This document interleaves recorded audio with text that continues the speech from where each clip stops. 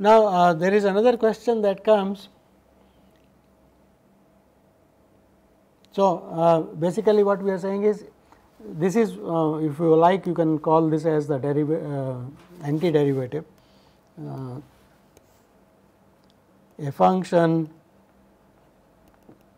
capital F a b to r is called antiderivative of a function f. So, one introduces if f dash of x is equal to f of x for every x belonging to a b, right. So, that relation that we are saying here, so one gives a name that capital F is the antiderivative of small f. Okay. So, the question arises, so fundamental theorem of calculus is applicable whenever there is antiderivative for a function, right, you can compute. So, the question comes, what are the functions which have antiderivative, right, what is the class of functions, or is there some, you can say that if a function has this property, then it will have antiderivative. So, we want to answer that question. So, question is which functions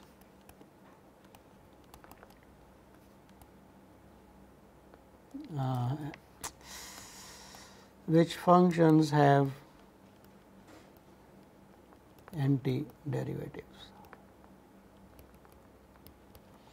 Keep in mind, antiderivative is not unique, because we are just saying f dash should be equal to f. So, if you take f plus a constant, that derivative also will be same. So, it is a class of functions, two antiderivatives differ by a constant. Okay. Right. So, to answer that question, let us first observe a small result. So, to answer this, what shall I call? Okay, proposition.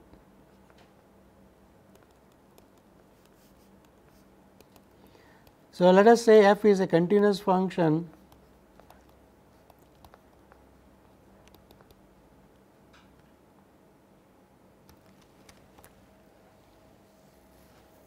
suppose it is a continuous function, then we know it is integrable, right. Then the claim is there exists a point C belonging to a b such that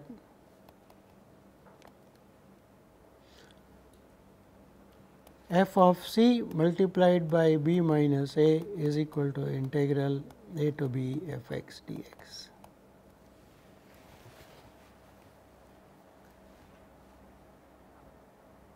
So, let us try to understand what is this theorem saying. Because f is continuous, the right hand side integral exists, right, every continuous function. But what is the left hand side? This is f of c into b minus a. So, this is the area of a rectangle with base as a b and height as f of c. So, if you interpret it geometrically, it is very nice in the sense that if this is a and this is b, so this is your function, right, and you are looking at this area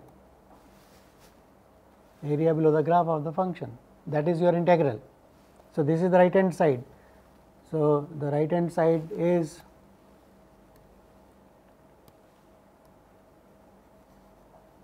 right.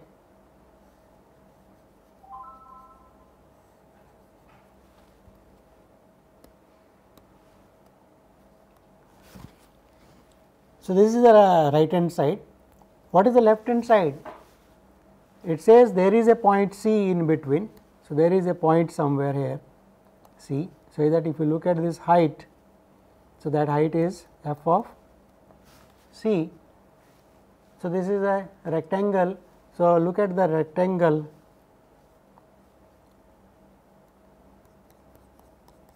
So, area of that rectangle is same as the area, that is the area below the graph of the function. So, there is a point C in between in the interval a b, such that if you look at that height and the area of the rectangle with that height, that is equal to the integral of the function. Okay. So, this is the reason why it is called this is called mean value theorem for integrals.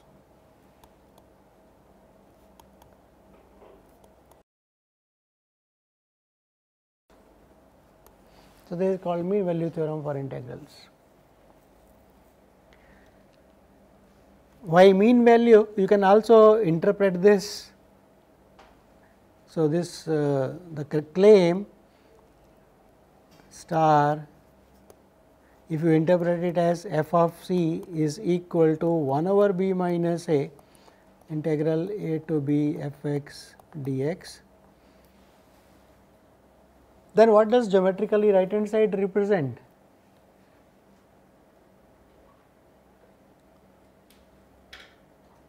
Do you think the right hand side looks like an average of the function? F of x is a value at a point in a b, sum up the values. So, summation is integral a to b divided by the total number of values, that is the length of the interval.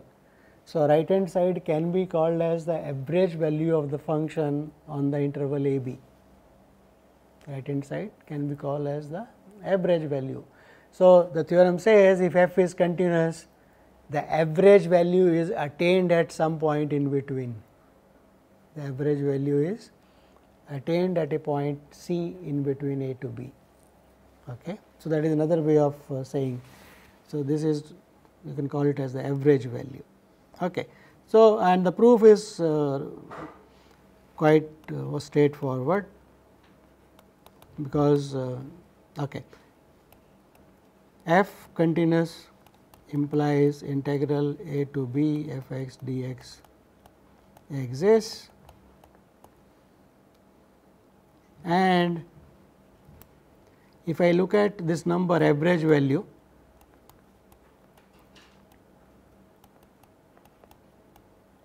this is less than or equal to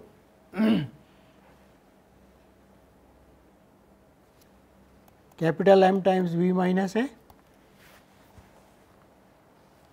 right, because what is that? That is the, you take the partition with endpoints a b only, M is the value, right.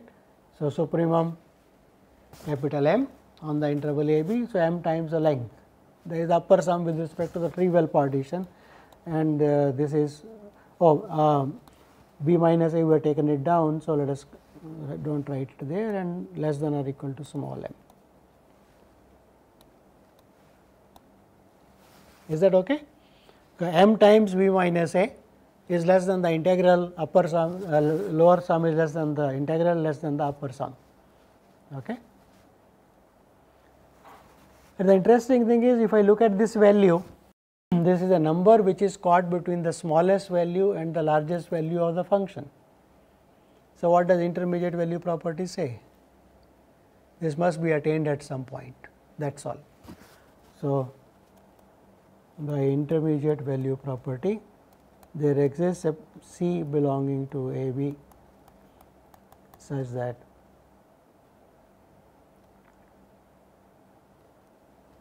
f of c is equal to 1 over b minus a to b f x dx.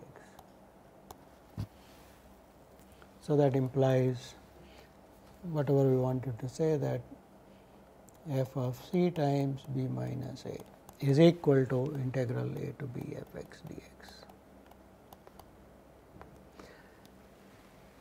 Right. So, there is a point inside the interval, in the open interval a b, right. While writing the theorem, probably I did not, yeah, I should have said in the open interval a to b, you can specify. Okay. That is what intermediate value property says. If there is a value alpha, there is a value beta and something in between, then that must be attained at a point in between. Okay, right. So, that is intermediate value mean value theorem for integrals. We will see an application of this in fundamental theorem of calculus part 2, which says the following, that let f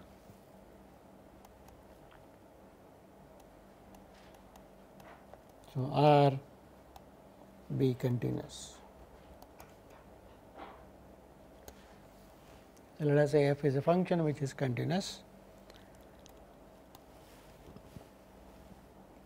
See, actually, okay.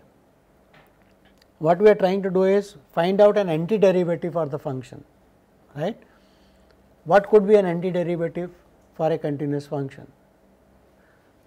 The fundamental theorem of calculus itself gives you an answer. It says the relation between small f and capital F. If I know small f, I can define what is capital F from this, right. So, let us write that straight away, that equation. So, let f of x be defined as integral a to x of f t dt, x belonging to a b, right. So, for every point x in a b, let us, because f is given to be continuous, so it is integrable, then this function capital F is defined, okay. Then f is defined and f dash of x is equal to f of x. So, this is the function. So, this theorem says every continuous function will have a antiderivative.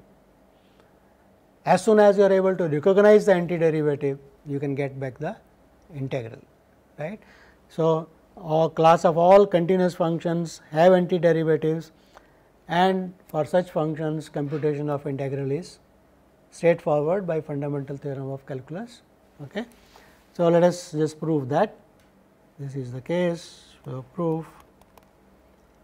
So, I have to find a derivative. So, let us take a point x belonging to a b. How do I compute the derivative of capital F? What is the definition?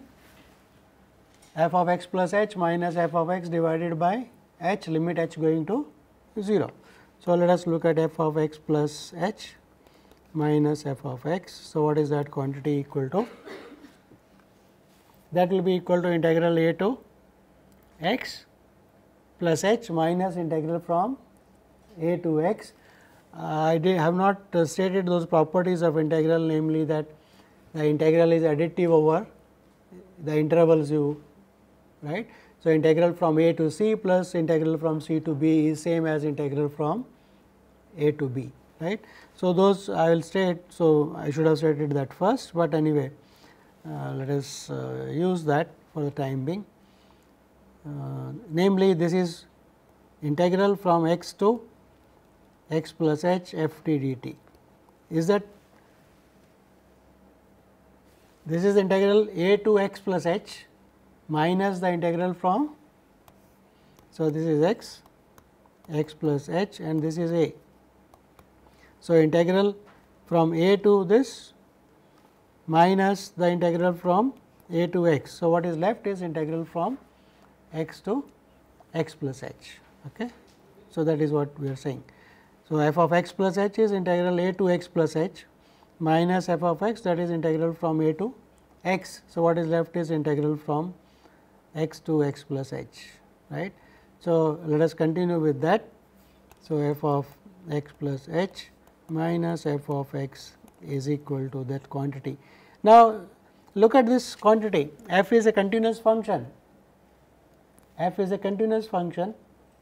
So, it is continuous in the interval x to x plus h also, and just now we proved the mean value theorem. So, there must be a point in between x and x plus h, such that this integral is equal to f at that point into the length is h, right. So, let us write okay, before this let us just by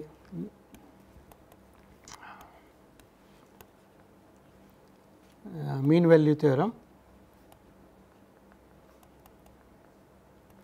there is a point, it depends on h belonging to x to x plus h. Here I am taking h as positive, okay. Just for illustration, h could be positive or negative, x plus h could be on the left side or on the right side, does not matter actually. So, C h such that integral x to x plus h f t dt is equal to h times f at C h.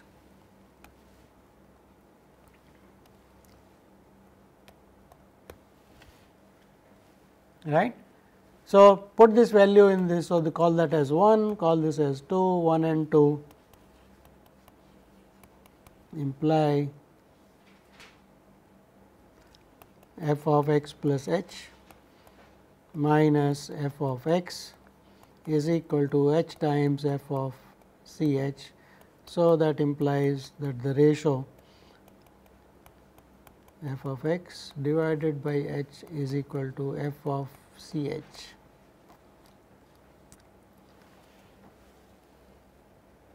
And to compute the derivative, we should take the limit as h goes to 0. So, take the limit. So, implies limit h going to 0 of f of x plus h minus f of x divided by h is equal to limit h going to 0 f of C h. And what is that equal to? C h is a point between the interval x to x plus h, h goes to 0, f is a continuous function. So, that limit, so C of h will go to x, right. So, f of C plus h must go to f of x by continuity of the function f. So, that is equal to f of x because of the continuity of the function f. Okay. So, that proves, so implies f dash of x exists and f dash of x is equal to f of x.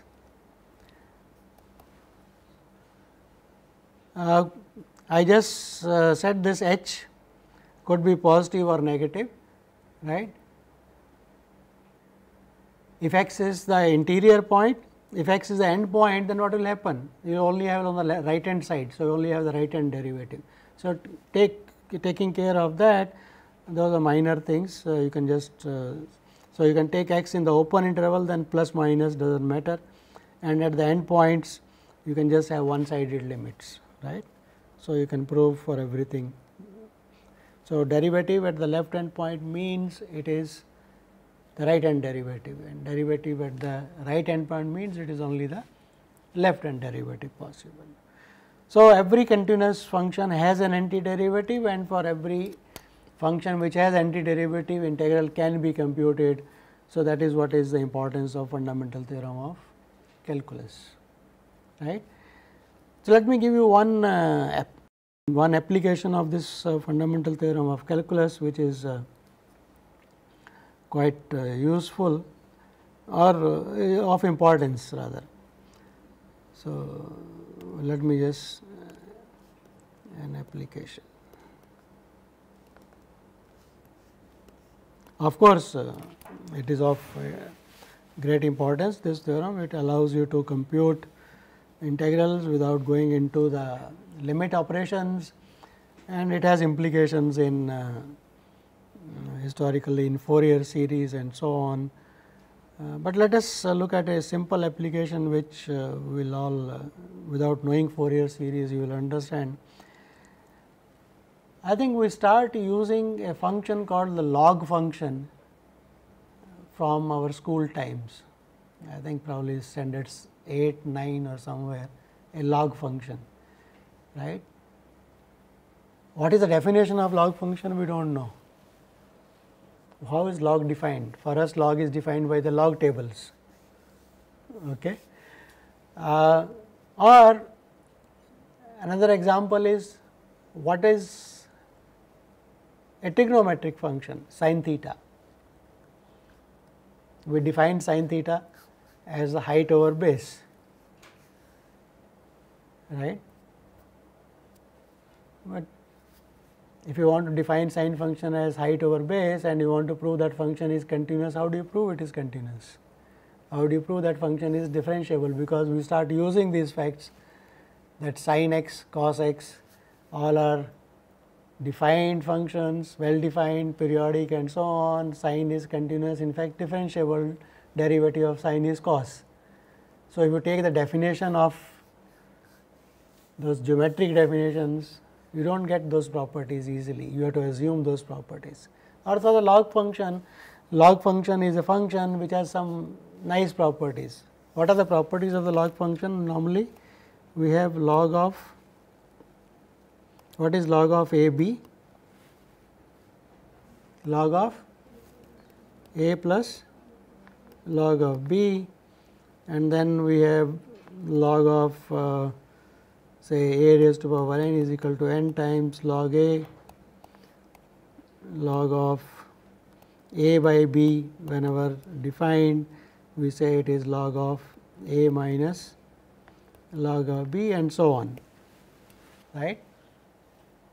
Is there any such function with these properties? Does such a function exist at all or not?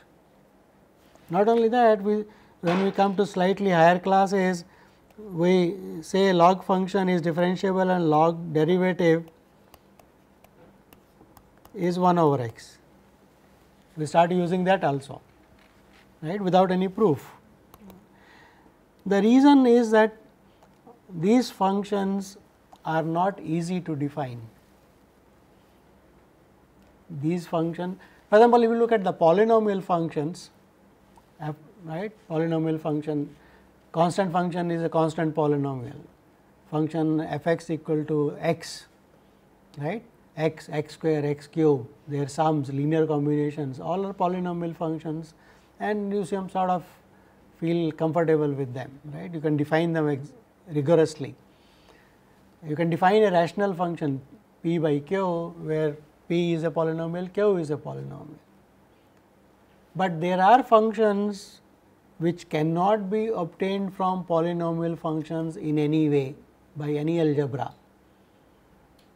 You have to go to the concept of limits.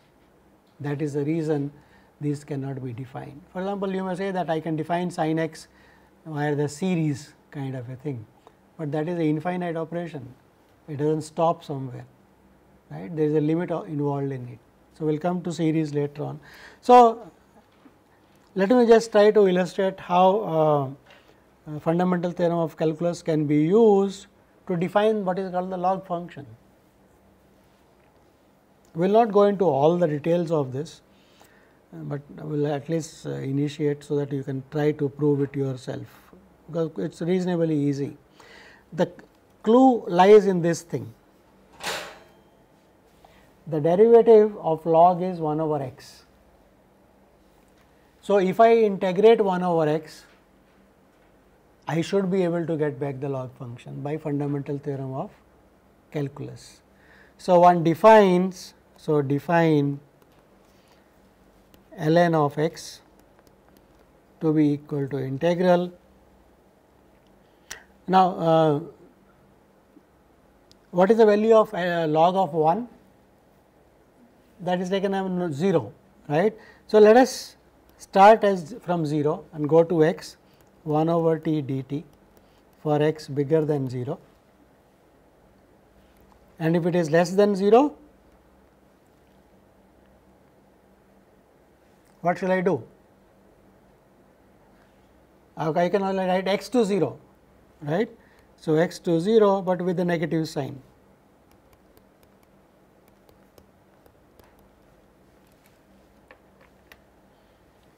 Okay. Go. Log of 1 is 0.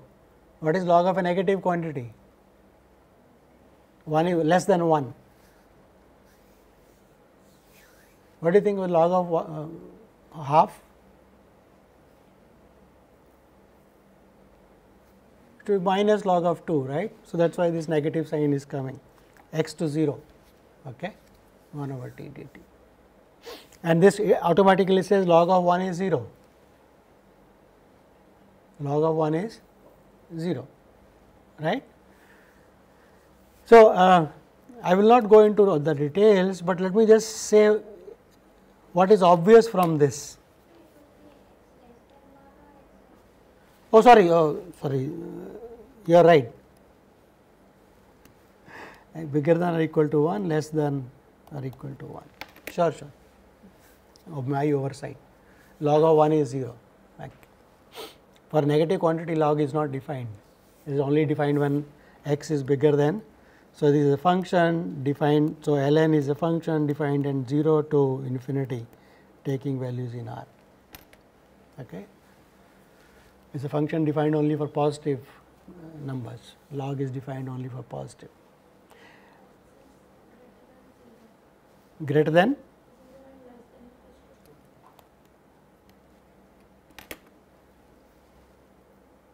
Less than 1?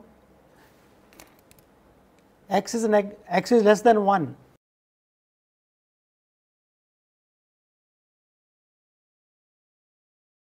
What correction she has said, I should have applied it here also, 1 and 1. Log of 1 you want 0, so 1 to x integral, that is when x is bigger than 0, when it is less than 0, right. You can write 1 to x, but normally you write lower limit to upper limit, so with a negative sign. Okay. So, that is what, right. So, this is a function defined for all positive real numbers. And what is obvious for this? 1 over t is a continuous function. 1 over t is a continuous function. So, ln of x is defined, continuous function is integrable. So, ln x is defined, one consequence immediately it is defined. And what is the derivative? What is the derivative of ln x? Fundamental theorem of calculus, again derivative of ln x is 1 over x, that gives you the derivative also, it is differentiable and derivative is 1 over x. Is that okay? 1 over x, 1 to x, derivative is, that is fundamental. Antiderivative, just now we said that.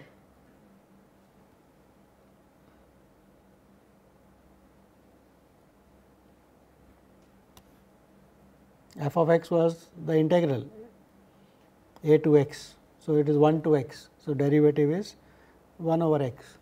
If the derivative of, so it is a differentiable function with derivative as 1 over x, x is bigger than 0, so derivative is everywhere positive, 1 over x derivative, x bigger than 0. So, ln x is a function with positive derivative. Go back, I know something about the derivative, what does it say about the function? If the derivative is strictly bigger than 0, the function should be monotonically increasing. So, ln of x defined this way is a strictly monotonically increasing function in 0 to infinity, right, and derivative is 1 over x. So, what is the second derivative if you like? 1 over t, derivative 1 over minus, what is the derivative? Minus 1 over x square, x is bigger than 0, anyway x square, derivative is everywhere negative. So, it is a concave down function. See, all of your calculus, all those results that we proved, derivative helps you. So, it is a continuous function, it is a differentiable function, it is concave down, at 1 it crosses the x axis, right, log of, and what happens as you go on increasing? What happens to ln of x as x goes to infinity? One can use this itself, 1 over t, to show that as x increases, the area keeps on increasing, right, it goes to infinity. So, it keeps on increasing, and one can also prove those other properties, that ln of 1 over x It is very nice actually. One should try to read the proof that ln of even all those properties, ln of a b is equal to all these properties can very easily be proved for this definition, okay, and give beautiful applications of calculus basically. So, so one observes that the graph of this function ln of 1 is 0. So, the graph should look like this.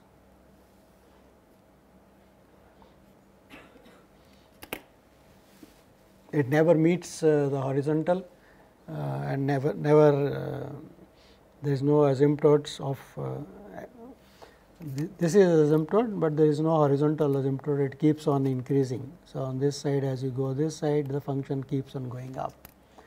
So, as a consequence of this ln x is a bijective function from 0 to infinity to r, which is differentiable. So, it should have a inverse function.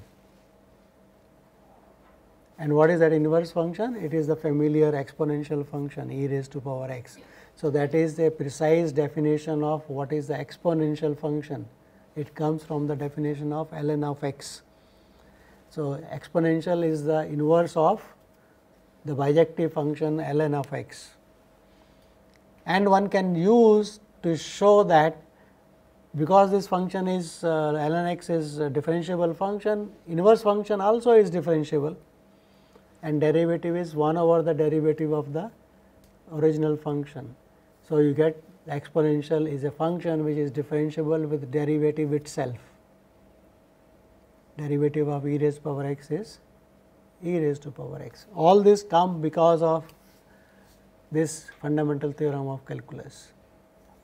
So, you call this as ln of natural base e, then you can define ln of other bases and so on. So, that is definition of what is called transcendental functions, and one of the transcendental functions is log and the exponential function. Same way you can try to define what is trigonometric function sine. We can try to apply the same kind of trick. What is the derivative of sine? Cos, but I do not know cos, okay. Derivative of cos is sine. So, I am stuck. But what you do is to define sine, it is good enough to define sine inverse. I can define sine inverse in an appropriate interval, say minus pi by 2 to pi by 2. There sine is sine of minus, it goes the value is a 1 function. So, if I can define sine inverse, I can define what is sine as the inverse of, like here we are doing, exponential is the inverse of log. So, sine inverse, what is the derivative of sine inverse? 1 over 1 minus x square. So, that probably we can integrate, right. So, one tries to integrate that to get sine inverse and show it has all the nice properties, and the inverse of that is taken as the sine, derivative of sine is taken as cos, and all those properties are proved. So, that is the definition way one uses rigorously fundamental theorem of calculus to define functions which cannot be defined algebraically. Okay. So, that is just I am just giving you a glimpse. If you feel interested, you should try to read some book. If you want to know a reference, come and ask me, I will tell you the reference where you can read these things. Okay. Right. So, basically we have tried to define integral. So, let me just go back and look at, we looked at integration via upper sums and lower sums, right. There is another way of defining this integral. Okay. So, basically what we did was intuitively we tried to capture the area below the graph of the function in lower and upper sums. But and we had to have the condition that if you want to define upper sum, you want to define lower sum, then your function must be a bounded function. Otherwise, infimum and supremum does not make sense at all.